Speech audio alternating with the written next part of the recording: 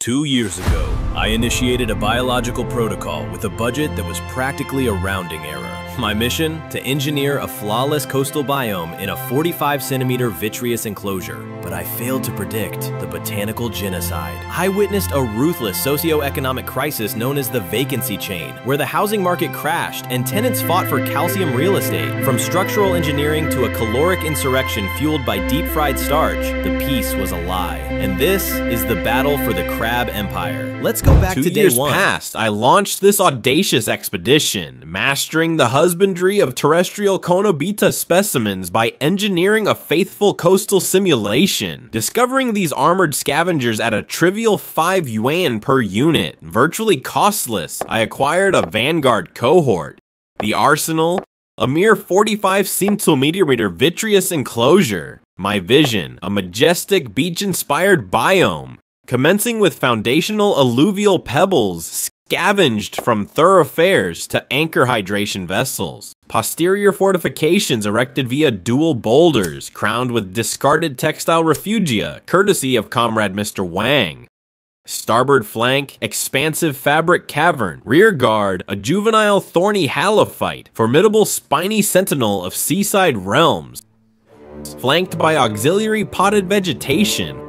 Foreground dominated by foraging beach creepers. Observing the initial scurriers sparked urgency. I flooded vacancies with premium coralline substrate, calibrating to equigravitational parity with lithic bases, then meticulously raked for planar uniformity. The habitat masterpiece achieved. Immediately, the hermit crab began exploring the territory. Myriad cryptic niches amplified defensive resilience exponentially.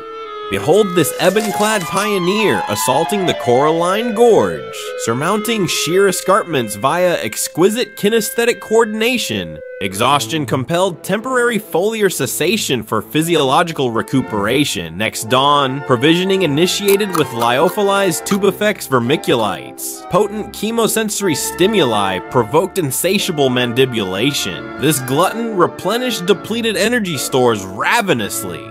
Day 3, ichthyoid granules broadcast, yet anomalous posiliad entities, apparent tank contaminants engaged in antagonistic posturing, cryptic antennal semaphore and ancestral dialects. Abruptly, the scarlet dominant seized the alimentary depot, savoring with gusto. The alabaster rival, prior aggressor, infiltrated. Crimson superiority barred access initially. Undaunted, the pale tactician orchestrated vector redirection, simulated impact diversion, infiltrating for swift nutritional acquisition and hasty retreat, pulse-pounding maneuvers.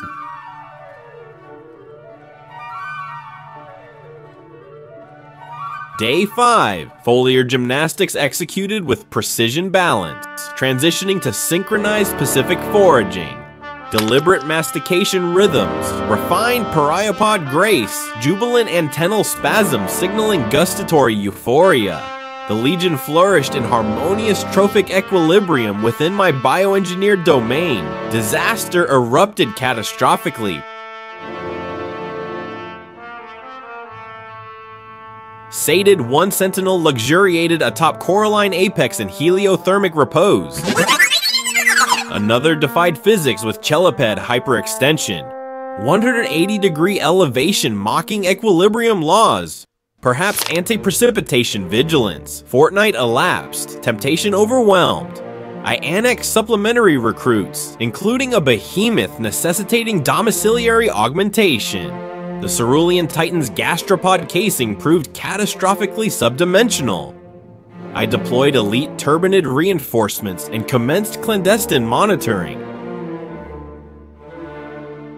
Inaugural inspector repudiated trio for excessive aperture dimensions, ergonomic mismatch. Enter Xiaohei, disenchanted with rudimentary quarters, yearning for opulent relocation. He executed rigorous non-destructive testing, crevice scanning, spatial exclusivity verification, absent fiscal burdens, protracted tensile assay spanning 30 minutes.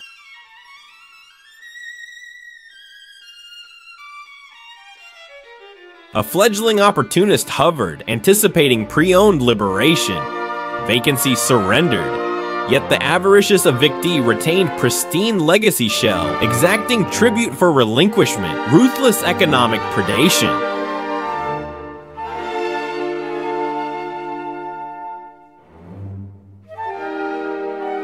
Scrutiny revealed persistent attachment to antiquity despite abundance. Concurrently, another claimant seized the undervalued asset with alacrity, reveling in acquisition. Week later, Shaolan immobilized by constrictive legacy aperture. Pleonal incarceration. Xiaoju orchestrated rescue.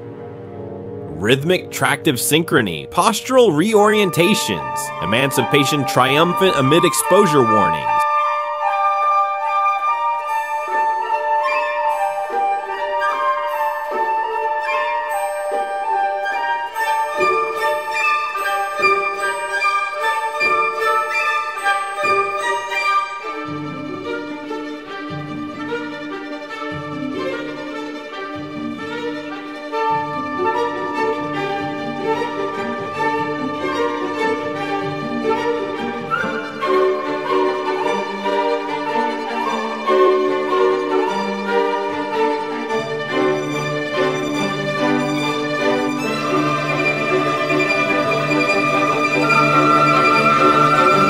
Monthly audit exposed acanthophil trauma. Recreational filavery confirmed. These resilient masticators conquered sclerified barriers effortlessly. Mineral supplementation via marine electrolyte basin.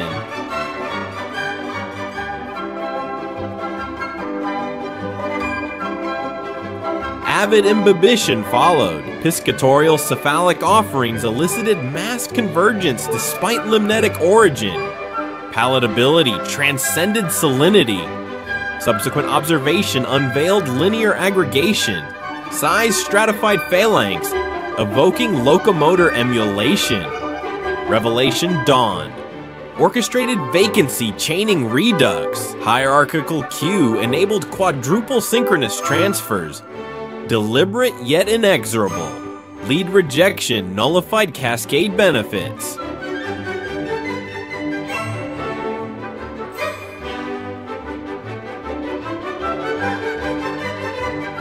Bi-monthly climax, novel solanum tuber strips provoked caloric insurrection. Initial sampling escalated to polychelic aggression. Substrate-wide pandemonium as oxygen saturation plummeted amid frenzied domination.